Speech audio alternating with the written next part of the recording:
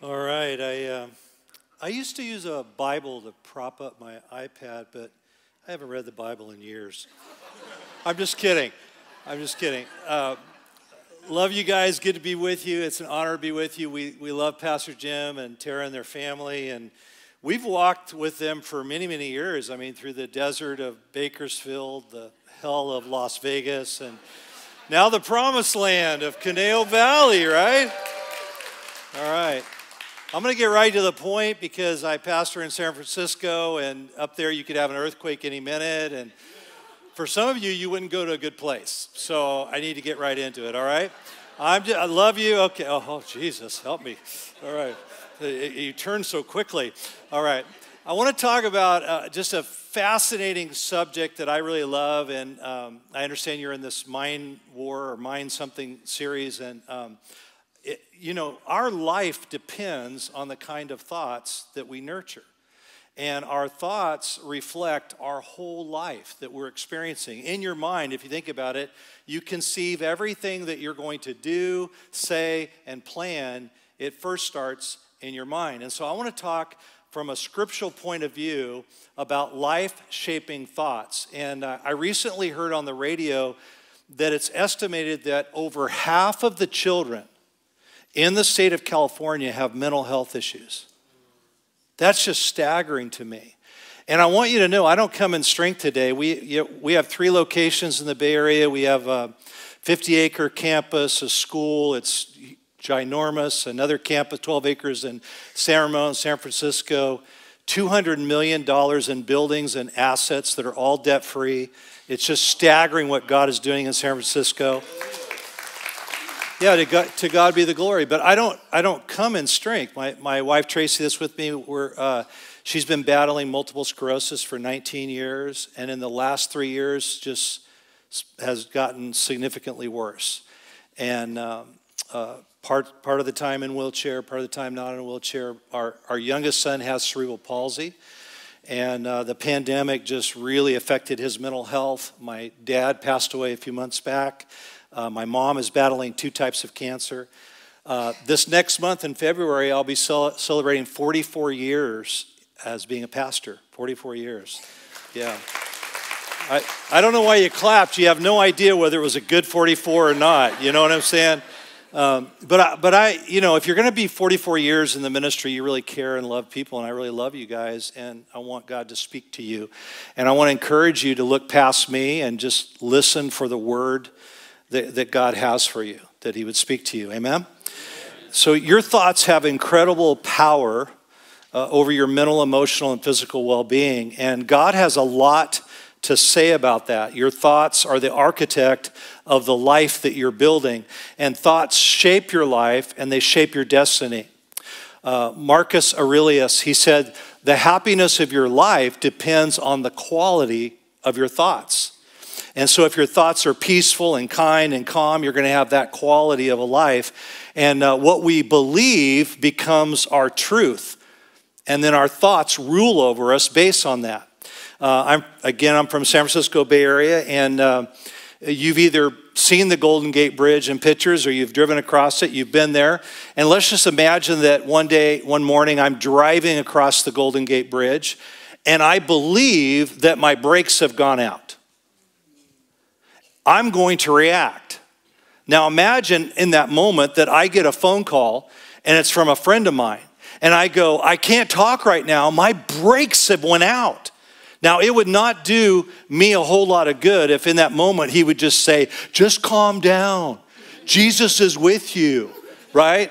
That would not work for me. I want Jesus behind the wheel, but he's not here right now, right? I'm freaking out. So as long as I believe that my brakes have gone out, I'm going to act like my brakes have gone out. As long as I believe that my brakes have gone out, I'm going to act like my brakes have gone out. Now, if my auto mechanic then calls me, he says, hey, Daren, I have some really, really good news. This morning, I actually checked out your car and your brakes this morning in the shop before you left, and your brakes are fine.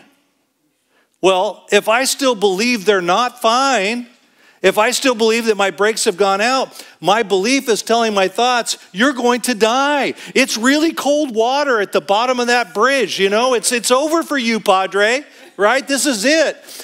My belief in my thoughts will cause me to panic. This is a real moment for me. It's not make-believe. Beliefs and thoughts are what shape the feelings that you have every day. And so if I'm going to be honest, and I believe that God is mad at me or he cares more about them than he does me, or I'm not as important, I'm not going to take prayer as seriously. I'm just not going to be as interested in prayer because I feel like God's a little indifferent towards me, so I feel a little indifferent towards him. If I believe that other people are smarter than I am, I'm not going to speak up in that room, in that meeting. There's other smarter people. Why would I say anything? If I believe that my body is awful, I'm going to stay away from social gatherings. Yesterday, I was working out at Gold's Gym in TO, and I was on the treadmill, and I was 30 minutes into the treadmill when suddenly the treadmill just stopped, like unexpectedly. And I was planning on going another 45 minutes into the blue zone, but it just stops. Well, when it just stopped on me like that, I just believed it was divine intervention. I took the win, man. I just got off. Like, yeah, that was incredible, right? Until I changed the setting on the treadmill, I'm going to believe that. Until I change my belief and my thoughts about my brakes, it's not going to change the way that I feel on the Golden Gate Bridge. Where your mind goes, so goes your life. And science tells us that you can design and sculpt and rewire your brain and your thoughts, and you may feel like you don't have any power over your life or your circumstances, but you do, because God has given each of us this powerful gift, this incredible body and mind and brain that he's given us, and he's given us this ability to think and feel and choose our thoughts. So here's the challenge that we faced. Chad Helmstetter, he wrote this book entitled, What to Say When You Talk to Yourself. And he writes, research indicates that as much as 75% of everything that we think is negative, counterproductive, and works against us. I've met very few people in life who don't want to change their life, that don't want to have a great life. Most really want to, and we have good intentions, and we walk with Jesus, but we're still the same version. You know, we came to Christ 10 years ago, and we're still the same version we were 10 years ago. It's like thinking and thoughts and life and circumstances really haven't changed. We really haven't moved the needle in the way that we hoped we would. And the truth is that we all struggle at times. We struggle with worry and insecurity and frustration and anger. I do. We all do. We all talk to ourselves. We all carry on conversations with ourselves in our heads. And no, you're not crazy. Well, some of you are, but you know. But most of our thoughts are rehearsing conversations in our heads. If you think you're thinking, well, you know, a conversation, ones that we haven't had yet, you know, some conversation that's coming up that I'm about to have, and you're driving down the road, you're driving to the meeting, you're getting ready to make the phone call, you're getting ready to send the email, and you're having a conversation in your head of what you're going to have, conversations that we wish that we would have with somebody, that we play in our heart and in our mind, and we wish it would go that way. And many of our thoughts have this kind of negative nuance to them. It doesn't have to be that way. You can change your thoughts. You can learn how to build a foundation of a new and better way of thinking based upon God's word. Are you ready? Yes. Yell, hell yes. Come on, yell, hell yes. Okay. I didn't know if you would do it or not. I just wanted to see. That's so great. By the way, when you do the announcements and you have the jazz music in the back, that's incredible. I tell you, I was like falling asleep, but it was like the jazz music is going. I thought if we did that in San Francisco, everybody started ordering drinks, you know. Here's something you're going to want to know. Every time that you have a thought, this is true, science. It triggers electromagnetic reaction in your body, whether you're aware of it or not. In other words, you have a thought, there's an automatic, the way God designed us, there's an automatic chemical surge through your body with every single thought that you have. Now think about that. Those thoughts then set off emotions, and when we listen to those thoughts, they create the emotions, and then we act upon them. For example, if you feel fearful in a moment or you feel worried in your emotions, you may withdraw because you feel self-protective, or you might go, no, I got to lash out. Or other thoughts you might be feel-good chemicals that you have, like when you yelled hell yes in church and you got away with it. For some of you, that felt really good. You're just a bad boy or girl. And that just felt really good to yell, hell yes, in church. And it felt good, right? I get feel-good chemicals when I watch Hallmark movies. And I'm not ashamed. I'm not ashamed. I'm a grown man. I'm bigger than most of you. And I watch Hallmark movies, and now the Great American Family Channel. It's pretty cool. But I love the opening scenes of the movie where they have the opening aerial scenes, and it's like this small, quaint, rural little town like we have all in Northern California. And it's just this beautiful little town in the valley, and it zooms down onto Main Street, and the leaves are turning autumn colors, and it's just beautiful. And if the soundtrack is really good, I have this rush of feel-good chemicals, you know what I'm saying? And then I love that everyone lives on a ranch in Montana, or they own a maple farm. And I'm happy for them. And I'm looking at their houses. How do they afford that? Like, that's a nice house. Like, I don't think they make enough. I don't know how that, it's a really nice house. It's like they're all on vacation the whole movie. You know, it's like a great, and I'm happy for them, and it releases feel-good chemicals for me. However, some thoughts in life release downer chemicals. Like if you're an LA Charger fan, wow, are you on a downer? It's just like, whoa. Like, why would you do that? Pick a winner, be a winner, you know? Now, yeah, whatever. Now, why is this important? Your thinking determines whether you're happy or sad most of the time. And your body is the reciprocal of every negative thought you have, and it reacts to each one of those thoughts. This is powerful. And how those negative thoughts manifest in your body is unique to you. So for me, when I get stressed, like I'll get a random rash like somewhere on my body, and no, I'm not stressed right now, so quit looking for random rashes. That's so awkward, right? Okay? On the other hand, if I start laughing releases feel good. I feel good.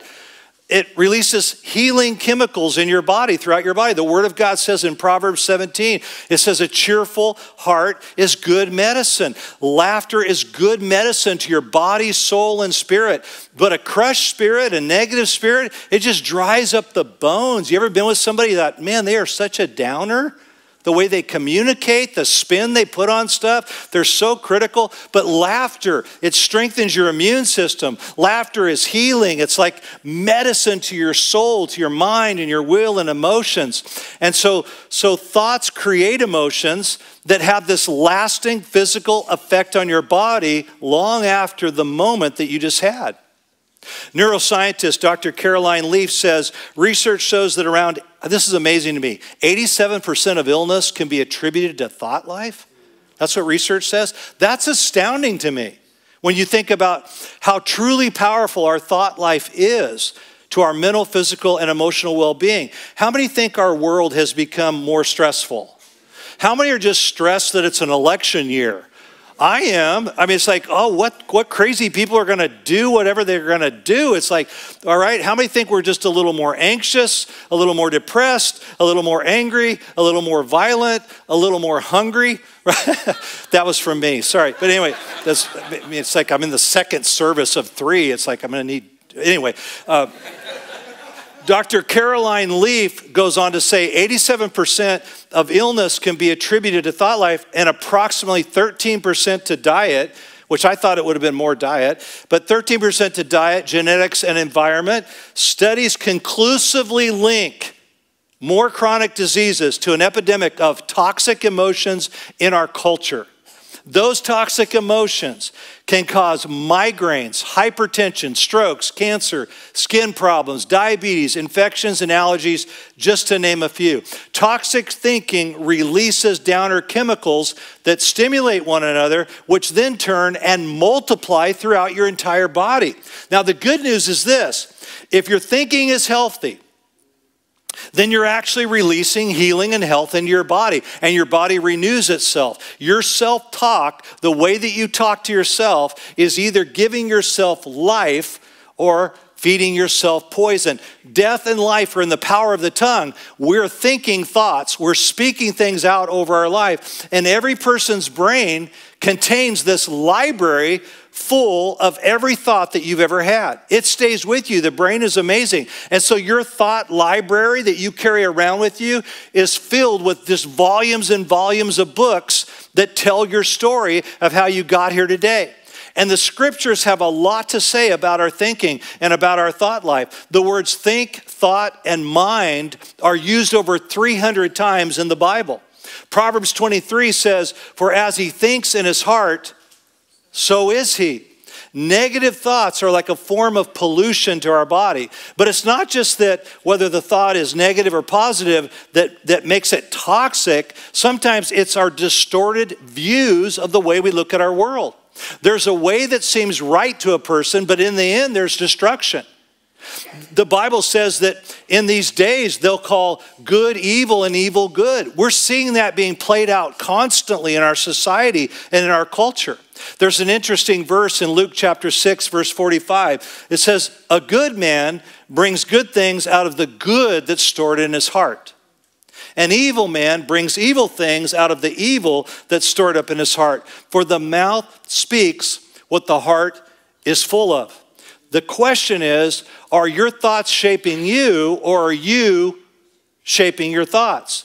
Now, we're going to get immensely practical, and I want to share 4 steps to shaping a healthy life. Listen, Jesus, do you think Jesus was healthy? I think so, absolutely. I think his thinking was healthy. And so for those of you that are going, oh, the religious, like, oh man, he should use more verses. I'm not done yet. I'm not done. I've been using the Bible. I think I've done like 4 or 5 verses, and you just slept right through it, okay? So this isn't just psychology, but you know who created your brain? It wasn't a trick question. Even in San Francisco, they would get that right. They don't know who God is, don't get me started. Step 1, take an inventory of my thoughts. Take an inventory of my thoughts. I had a friend, he came home from work one day, his cute little darling 4-year-old little girl was on the front porch, and she was sitting there, and as he's walking up, she declares, "Daddy, I know everything." "Really, honey, you know everything?" "Yes, I know everything." "Well, honey, how do you know that you know everything?" And she says, "Well, I've been thinking all day long, and there isn't anything I haven't thought of." The truth is, we all start thinking that we know everything at a very young age. And we make decisions based on our thinking. Now, how many of you have thought, somebody in your family, you thought, wow, they just don't make really good decisions. They're thinking, right? Their guidance system isn't that good. But the truth of it is, all of us make mistakes, and all of our thinking is broken. We have a broken thinker. Just made that up. But anyway, we have a broken thinker. I don't know what's going to happen in the next service. But we have a broken thinker, right? There's a brokenness in our world, in our view of our world. And that's why the Bible says, don't conform any longer to the pattern or the paradigm of this world and its thinking, but be renewed in your mind, because the way that you naturally think is not healthy. So we desperately need this. And if we think, oh man, I can go days without the Word of God, I can go days without good input because my thinking somehow is just naturally better than everybody else's thinking, that's misguided thinking. That's prideful thinking. Now, I'm aging, not like right in front of you. Well, I guess I am, but I'm aging, and I'll admit that. And my new goal in life now is that I've decided that I would like to one day become a seniors active adult model for Nike. Why are you laughing? Do you understand? Do you understand what I'm thinking now? Because you're like, that'll never happen for you, buddy. You know, like, okay, maybe a foot model. All right, I'll go for that. But like when I say senior adult active, what I mean is that sometimes like I'll raise my hands, I admit it, in worship just for the shoulder exercise. Like, oh yeah, that feels, in fact, I'm doing it right now. It's so good. I want to stretch. Okay, back to my point. I easily am misled by my own thinking. For example, I'm conflicted right now because I bought these new Hokas, right? Anybody, Hokas? Tennis shoes, they're all black, they're incredible. And so I've been buying Hokas even before they were popular, even before anybody knew about them, and, or at least in my own thinking, I think that. But most recently, I bought this pair of black Hokas, and I like them, and so I even ordered a second pair because when I like something, they always run out when you try to go buy it again later. And so they're called Bondi 8 SR. And after I bought them, it got me thinking, what does the SR stand for? Did I just buy my first pair of senior shoes? Does Bondi 8 SR stand for seniors? Are these my first pair of orthopedic shoes? That's so not cool going into Gold's Gym with orthopedic shoes. That's why the treadmill stopped. This guy's gonna die. Let's stop, you know. As you get older, you don't even know what you're doing, you know. It's like I carry Advil and BioFreeze and Tiger Balm in my backpack. I've got a cool looking backpack. I look good on the outside, but on the inside, I've got drugs in there. You don't know what you're doing. You don't know why you did what you did. And the point is that sometimes you don't even know what you're buying. You don't know where you're going. You don't know what you're walking into. You don't know where you parked your car, right? Our own thoughts, our own thinking sometimes fail us. We're broken. We desperately need God. And the scripture says in Jeremiah 10, it says, I know, O Lord, that the way of human beings is not in their control. That mortals, as they walk, cannot direct their steps. And the truth is that most toxic thoughts, they just want to stay hidden in the darkness of your mind. Like you really don't want to share those thoughts, those things that are going on. That's why the Bible says that if we confess our faults one to another, that we may be healed. Just be careful who you confess to, right? Right? However, when we bring those negative thoughts, those dark thoughts into the light, wow, something supernatural happens. And here's a practical way to bring thoughts of your head into the light. You can begin to just, you know, you're driving down the road, you use Siri or whatever, put it in your notes, a journal, write it down. What thoughts are you thinking? Take a journal inventory of what you're thinking. And then start looking for reoccurring negative, toxic thinking when you talk about politics, when you talk about money, when you talk about other people. Is there a propensity towards negativity? Are there things in your life? Allow the Holy Spirit to bring it into the light. List those voices, those thoughts that have said this and have said that, these memories that you have, and start taking inventory of what's going on. Remember that influential moment that a parent said this, or a coach or somebody of influence said something to you and it still stuck with you. Even in this moment, you can remember that moment. I have a friend that he was in middle school in his backyard and his dad hit him in the face, punched him in the face. And it wasn't just the assault, it was the words that came afterwards. There may be quotable things in your family that you haven't even thought about, that the family always says this. It's a mantra. It's a viewpoint. It's a cliche that we say over and over again that's really not a healthy viewpoint. List those things. Take inventory of the way that you're thinking and then bring them into the light. Because when you bring it into the light, you see your story as it really is. There are thoughts. Thoughts are things that are crossing your mind, but you're not those thoughts. Thoughts, any random, bizarre thing. I'm thinking of Chick-fil-A and it's Sunday. Not good. That was a random thought. That was not planned. It just came right across my mind. I'm not responsible. Thoughts just come across, right? Step number 2, identify the toxic thoughts from my past. Now imagine this scene. It's after dinner. A small child can barely reach the kitchen sink. It's her night to do the chores. It's her night to do the dishes. She's doing her best to do the dishes. The critical parent stands by, hovering by, and the child hears over and over again, you're doing it wrong again. That's not how you do it. It's morning time, same household. The child's trying to make their bed, but they're too slow. And the parent with the high expectations, you're too slow, you're not doing it right. The parent finally rips the bedding out of the hands of the small child, and the child hears those familiar words, you just can't get it right. And it's bad enough that the child got beat down over and over and heard those messages all of their life, but it's even worse that they end up carrying that internal critical parent with them into their own new family. And now she's 40 years old and having the same tendencies, the same impatience with her own children, always pointing out what they're not doing right. And their own self-talk is, I'm never quite good enough. I was never quite good enough then. I'm never quite good enough now. Therefore, my children are never quite good enough. Therefore, my spouse is never quite good enough. Nothing's really good enough. My church isn't good enough. My small group isn't good enough. Somebody's always going to disappoint me. They're just not good enough. And we carry that critical mother or father or influential person with us. And when you bring those thoughts and feelings and you carry them into the light of the Holy Spirit, you're letting yourself know, you know what? I no longer want to allow these thoughts to shape my life. I mean, I'm like 40 and I'm still going to let that thought shape my life. I'm 50, I'm still going to let that thought shape my life.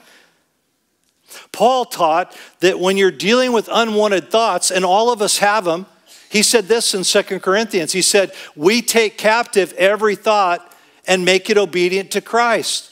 What does Christ say about me? How does Christ feel about me? And you see, we all have these unwanted thoughts. You're not alone.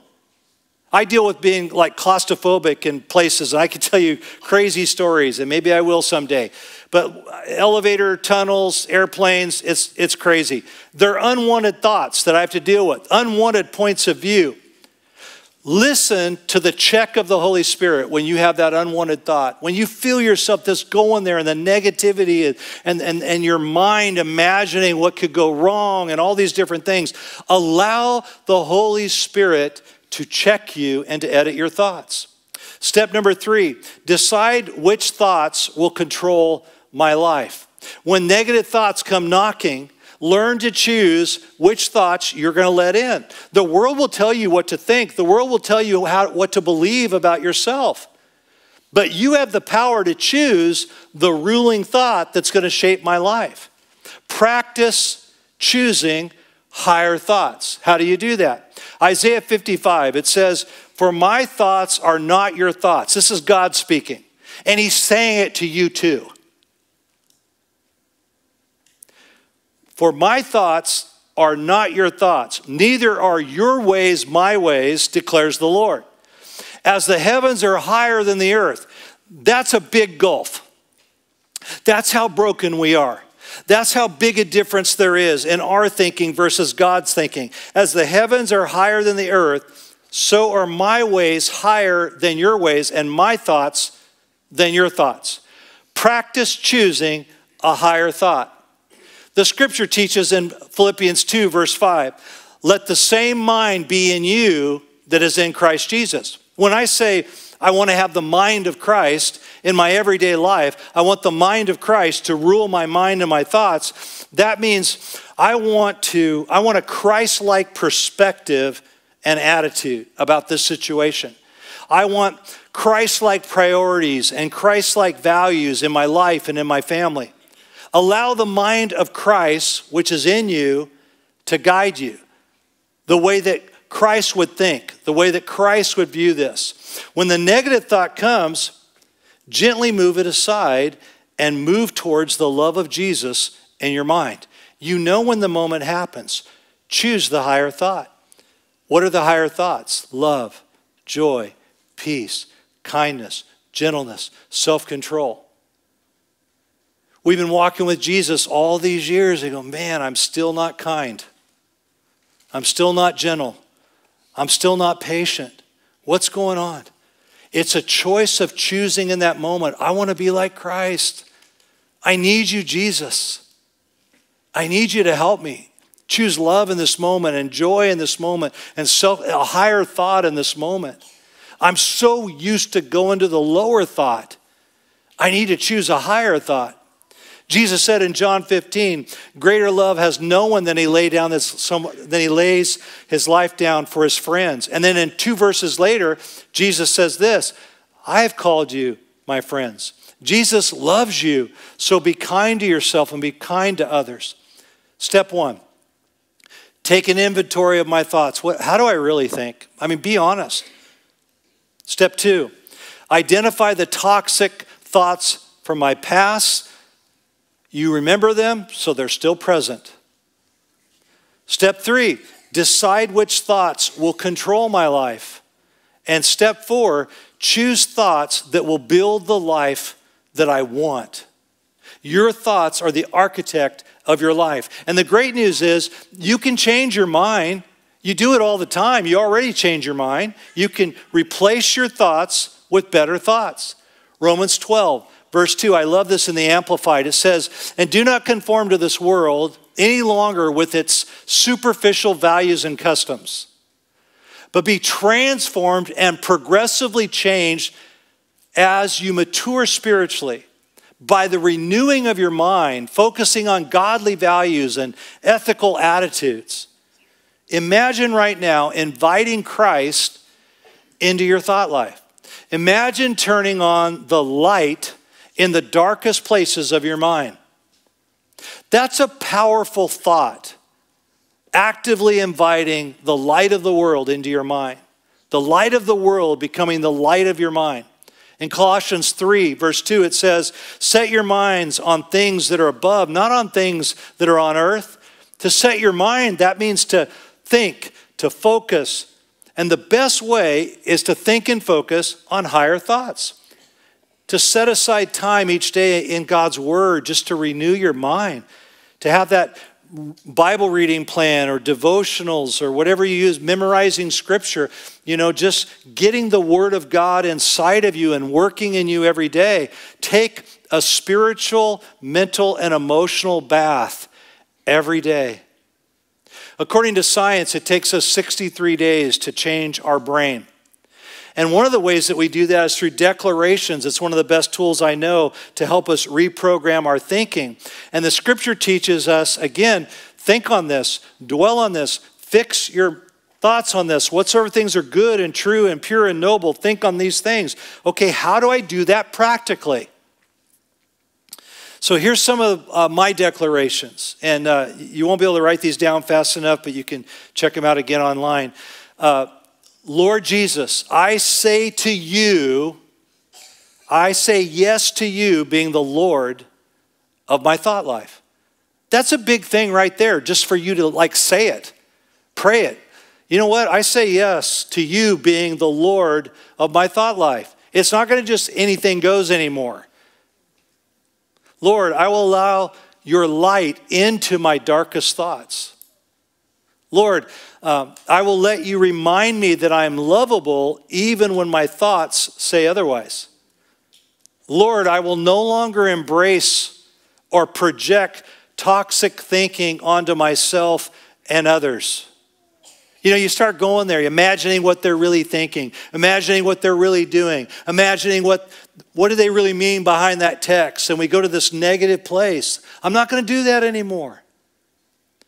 Lord, have mercy on my thoughts and heal the years of toxic damage that I've carried within me from my past pain.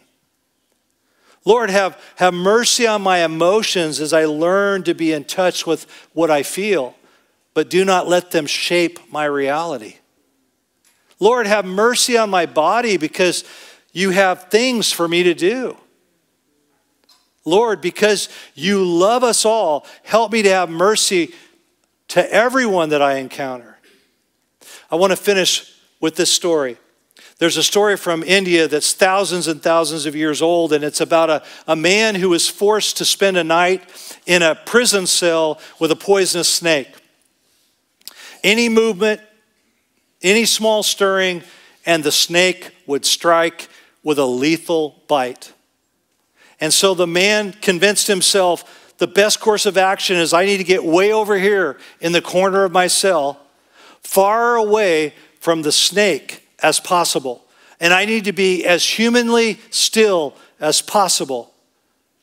So the man stayed awake all night, terrified, huddled in the corner, thinking and praying, if I arouse the poisonous snake, I'm going to meet an early end. I must be still. And as the dawn began to settle in on the cell, the man began to make out the shape of the snake. And he was relieved that he had stayed so still for such a long period of time. But as the light began to fill and begin to illuminate the room where he was, it became very evident that this snake that had terrorized him for all of this time was an old rope. There was no snake. There are rooms in our minds, all of us, where we see a snake and it's actually an old rope. And it's real to us. You might need to say to anxiety, you're an old rope. You're an old rope. I'm not doing this anymore. You're an old rope. Say to depression, you're an old rope. I've stayed in the corner way too long with this. You might need to say to fear when it comes, you're an old rope. You've shaped my life for way too long. Let the light of the world, Jesus Christ, shape your thinking. Let the light of the world come into your prison cell that you've lived with all of these years, in that room, in that mind of yours. You know the room. We all have them. Let his light come into that room with you. Let Jesus Christ into that place.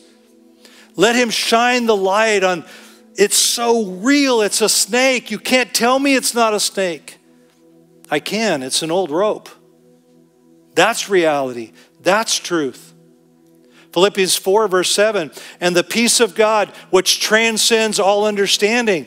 Man, my anxiety is real, I understand that. So is mine.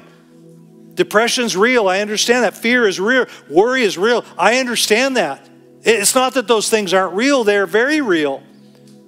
And the peace of God which transcends our understanding. There's something transcendent that's possible through Christ. He says he'll guard your hearts and he'll guard your minds in Christ Jesus. God, it's coming. I feel it. It's coming. Whatever these thoughts, Lord, help me. Lord Jesus Christ, Son of God, have mercy on me. This necklace is it's a prayer bracelet. And the prayer is the Jesus prayer. You've probably all heard of the Lord's Prayer. A lot of people haven't heard of the Jesus prayer. The Jesus prayer is this: Lord Jesus Christ, Son of God, have mercy on me, a sinner. Well, I'm not a sinner. That's not my identity. We all sin. We all come short of the glory of God. That's not your identity. You don't have to go down that path, but we still sin. He that says he's without sin is a liar. Lord Jesus Christ, Son of God, have mercy on me, a sinner. And I pray this Jesus prayer. And sometimes I just say, Lord Jesus Christ, Son of God, have mercy on me. What am I doing? I'm filling the room with light. I'm filling that moment with light. I'm changing my thinking in that moment with light. Lord Jesus Christ, Lord Jesus Christ, Son of God, have mercy on me. And it changes my state. It changes my emotions. And it releases faith in my heart. And the first step to accepting the peace, the transcendent peace that Christ offers, is in a relationship with him. And it starts with you taking your prideful, haughty thinking that you do not need a Savior, and you lie it down and go, you know what, that's broken thinking. That's actually broken thinking. Well, if he really needs to do this, no, he doesn't. He's God. Prideful thinking. Oh no, I need God. God's got to do this or that, and then I'll, he'll be so lucky to have me. Prideful thinking, broken thinking. Lay it down. Let Christ in. Because what the Spirit is saying, Spirit unto Spirit, is, I need a Savior. I need a Lord. I need help. I'm not all that. And I'm more often weaker than I am stronger. And all my man-made up declarations of positive this and motivational rallies is really just me and my trying in my own strength to get positive enough to go make a difference. And it's artificial. I need the Spirit of God to rise within me in this moment. But at first, I need a Savior to come into my heart. Would you bow your heads with me? And if you wouldn't mind, just to close your eyes, just to create a sacred space for you in this moment. Where are you at with Jesus? Is there something in your heart that says, I need a Savior? I need forgiveness of my sins. I want to make peace with God. If that's your need here today, I'm not going to have you stand or come forward, but just right where you are, just raise your hand and say, yeah, that's what I need. Just respond. Thank you. Thank you. Thank you. That's great. Go ahead, just respond to him right where you're at. That's wonderful. I'm going to pray with you, and I'm going to pray for us together. And you can make this your prayer as well. Lord Jesus Christ, I need a Savior. I need you to come and transform my mind and renew my mind, but it begins with changing my heart. I want to have a heart of humility. I want to see my need of you and my dependency upon you. I ask you to save me of all my sins and come into my life. I choose today to follow you as my Lord and Savior. Father, for all my brothers and sisters in Christ that are discouraged, struggling, so aware of all of our own weaknesses and wondering, have we really changed? Have we really grown? We just invite you into our cell to free us, to bring in the light, to open up the cell door, to let go of the old ropes and the old ways, to see anew that the light of the world would become the light of our minds and the light of our hearts. And then together we would go out into our neighborhoods and our community, and we would be that light of hope and that voice of hope to others. In Jesus' name we pray. Amen. Amen. God bless you. Thank you for tuning in today to another great message from Atmosphere Church. If this message has spoken to your heart, would you take a moment and share it with your friends? You can connect with us on Spotify, iTunes, podcast, Facebook, Twitter, and Instagram. Simply do a search for Atmosphere Church through these various platforms and then click the follow or subscribe button. If you're watching this video on YouTube, you should see it right below this video.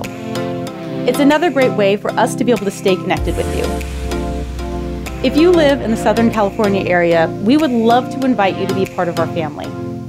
For more information about our church, go to our official webpage at atmosphere.church. Finally, if this service and our other resources bless you, would you consider giving back to Atmosphere Church to support not only these things, but also support the creation of even more resources for you? To make a donation, simply go to our website and click on the tab that says Give. Your gift of any amount is greatly appreciated. Until next time, we pray that you will keep the faith, spread the hope, and live the love.